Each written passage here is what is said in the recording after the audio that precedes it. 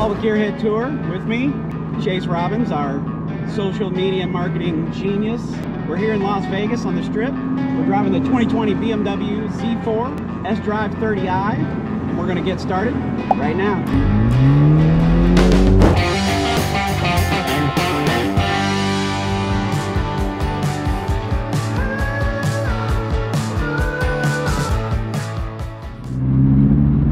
This is my first time on camera, so gotta build my comfort up. You're right, good. Hey everyone, welcome back to the channel. Glad to see you again. If you're a return viewer, if not, go ahead and hit that subscribe button. Don't forget, we know you're not subscribed. We see the statistics out there. Go ahead and hit the button. It's down there, it's red. Hit the little bell, you'll know when we're posting new stuff. We're in Vegas, we're on the Strip. The weather is beautiful. It's the day after Halloween. It's November 1st. We're in town for SEMA. Except no SEMA. SEMA got canceled. With SEMA being canceled, we needed something to do. We came out to Vegas. We're spending the week here. We're driving a bunch of cars around, checking them out. This is one of them. This is the 2020 BMW Z4 sDrive30i. There's two versions, two variants of this car, sDrive30i and then the M40i. This is the baby sister, right? You know, the M40i is, you know, it's the one with what, 382 horsepower, like 390, you know, the torque, 390 something torque. This car got a 2-liter turbo engine, 255 horsepower. What's the torque on this thing? 274 or something? I believe so. That. I mean, it's not going to wake up your neighbors or anything. It's a, you know, it's a sporty car, but it's not a sports car. Is it a sports car? I mean, is it a sports car? What's a sports car? So the 30i is probably the base Boxster of the lineup. That's probably the competitor for this car. And then the M40, you know, is going to be the higher end Boxsters, you know. Right, more like a Boxster S. Right. I mean, so yeah, it's sporty. You know, it's sporty. It's a roadster. Drop the top, enjoy the weather, kind of maybe have a little fun on an on-ramp. But it's not a car you're going to autocross. It's not a car you're going to, you know, take to a HPDE event or something like that. No. I think the M40i would be the better version if you're going to buy. Now, the difference between that car and this car, other than, you know, with that car you're going to get the inline 6-cylinder, the bigger engine, and a lot more perks as far as the car is going to handle everything else. It's going to also cost you an extra 15 grand. I think this car clocks in around just over 50 grand, like 50,625 is base price, and then maybe the M40i is like around 65. That 15 grand is going to get you that, you know, more than 100 horsepower extra. It could use it. I mean, the car is quick, it's fun, it's peppy. I mean, it's not like you're driving your grandma's Corsica, but it's, you know, I'm not thrilled. Hello, what can I help you with? Well, hello. She's friendly. Turn off. That was rude. Just interrupted us. I don't know who she thinks she is.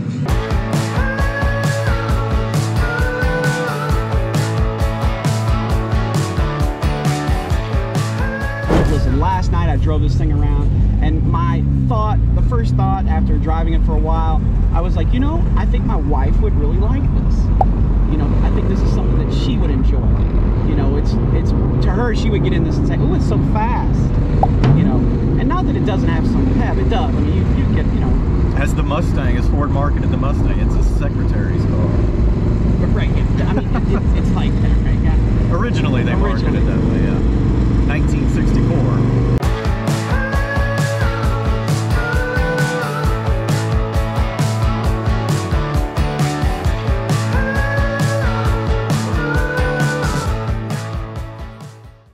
Let's talk about the interior for a second, okay? I mean, it's not overly luxurious or anything. It's nice. I mean, the finishes are okay. You know, I like the sort of like, whatever that is, suede or Alcantara. Like Alcantara. Yeah. Paneling in the doors, it's nice. I like it's a nice touch. The blue stitching. Right, the blue stitching is a nice touch. It seems like the controls are pretty well placed. You know, it's comfortable. The seats, you know, I'm a bigger guy. Like, I don't feel uncomfortable in this. I think I could take this car on a drive. It's comfortable, yeah. You can drive it. A couple months back, we had the Alfa Romeo 4C that we drove. Just a blast to drive. I mean, it's basically a go-kart. It's not a car that would be comfortable to hop in and drive 4 hours. No, I mean, this one you could. And these are sporty seats. They're well bolstered, but they're padded. Right, you know? Yeah, right. That is the Alfa Romeo 4C. If you haven't seen that video, by the way, there's a link right up here. Take a look at it. That is a cool car. One of my favorite cars I've ever driven. This car is really fun to drive. I mean, it's, you know, it's not my favorite car I've ever driven or anything like that, but I don't know that I would purchase a car like this for myself. Like I said, my wife would probably love it, but it's definitely cool. The outside of it, I like the look of it. I did not care for the Z3. I was never a fan of the Z3. It's definitely not exotic or over the top in any way, but it is a very handsome car. Yeah, it's got like those little side vents across the front, behind the front wheel. I like the front fascia. It's got sort of the scoops up there. Yeah, you're not going to get the whoas from people as you drive by or anything, but you know, people are going to look at you, oh, that's a good looking car. You probably get some compliments from the neighbors at your HOA association when you go for the meetings, but you're not going to wow people going down the strip, you know, in Vegas.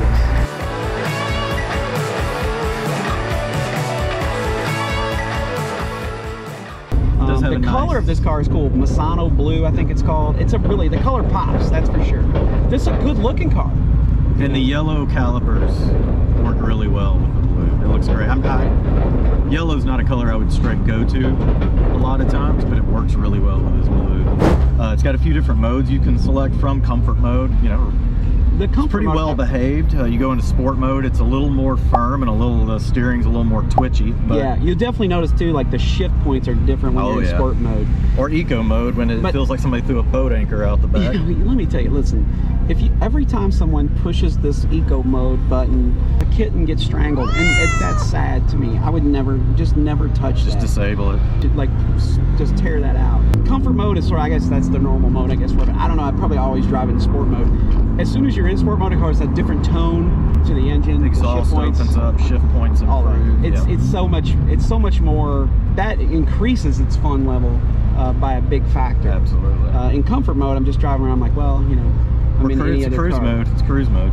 It's not for me. The sport mode is probably where I'd stick. You know, all these cars these days, I mean, like the new Corvette, this BMW, a lot of cars, they have these big dials, these mode dials. I don't know. I don't know if I like this. I don't know if I can get used to these big dials. I mean, I feel like I'm playing with a, you know, Commodore 64 in 1987 like video game. I don't know if I can get into it. But I do like the touchscreen, and this one's very responsive. Like the nav and the radio and all that. The touchscreen works great. All the climate controls, very easily laid out, pretty simple. The steering wheel, very obviously the same steering wheel from the Supra. Not sure about these logos. Is that a factory logo or has that been put on I think these are aftermarket badges. Yeah, these badges with the yellow in them. I mean, it actually works on this car. It matches the calipers. Right, matches the calipers. I mean, I don't hate it, but I think I'd probably just rather see the regular blue BMW logo there. Yep. The car does have the M Sport package. It has the optional 19-inch wheels. The wheels are nice looking. I like the rims. They're not my favorite.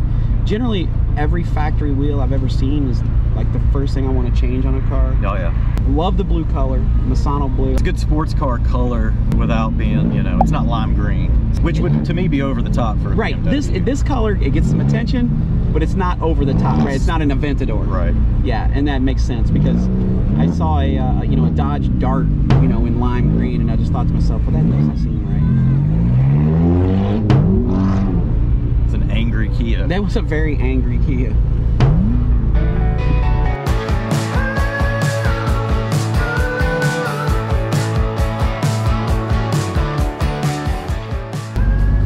I do like the size of the display. I like the actual, like sort of the overall aesthetic of this display. I don't care for the fact that the tachometer is, I don't know, what I would call backwards. I completely agree. That's the only weird thing. Other than that, I really like the gauge cluster, kind of the layout on the screen there. I like the layout overall.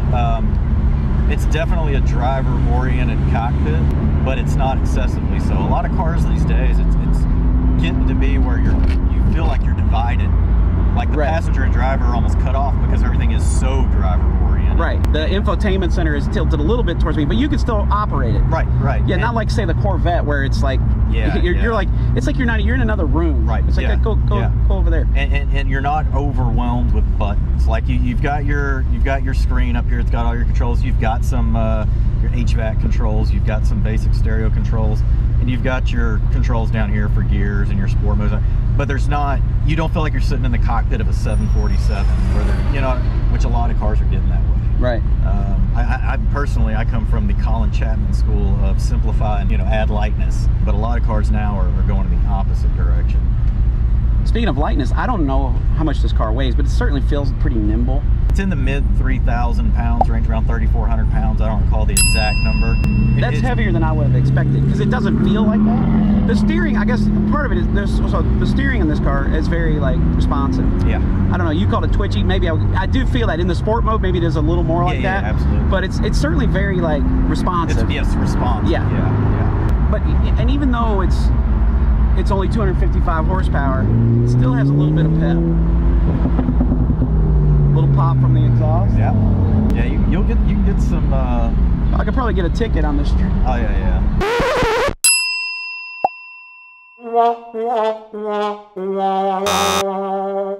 You can get some rotation out of the rear of the car with a healthy dose of throttle.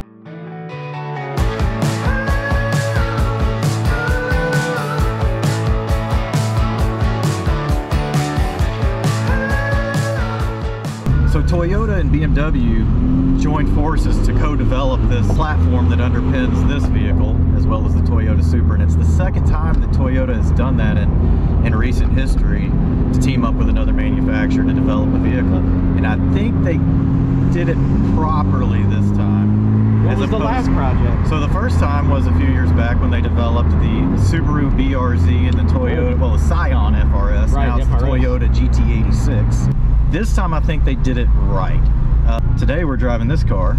Tonight we're picking up the 2020 Toyota Supra GR.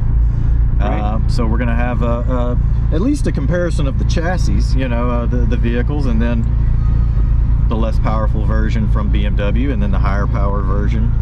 Right, we need to get Toyota. An M40i, take one out, see what, you know, if that'd be a more fair comparison to the Supra. Oh, hello again. Could you not? What can you see? Where did she come from?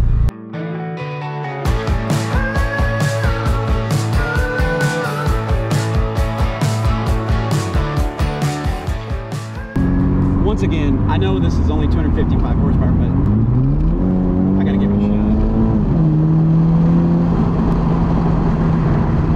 I think it'll put a smile on your face. I mean, I'm not gonna win a race unless, you know, the guy next to me is in a Kia. But now let me ask you, you owned a Porsche Boxster. Yep. Is this a car that you would buy? No. No, yeah, this is not. It's not my cup of tea. Right, mine either. It's not. I mean, that's not to disparage the car. Not at all. No, it's just not my thing. Cool car. And that goes back to. I think it goes back to the point. It just doesn't feel like a sports car. My Boxster felt more like a sports car. Maybe it's because it was the mid-rear layout. I don't know. I just feel like this is more of a top down. Let's go cruise the beach. Yeah, that's the perfect way to describe this car. Like I want to have this in Southern California or South Florida. My Boxster felt like it was begging to be driven hard. Right. This, I mean, I don't feel like this car is bored and wants to be hammered on. Right. No, I don't pick up on that either. I could daily drive this. Absolutely. This, for me, this I will put that there. I would have this car to be a daily driver for me, but it's not something I would take it to go out and have fun in the way I like to have fun.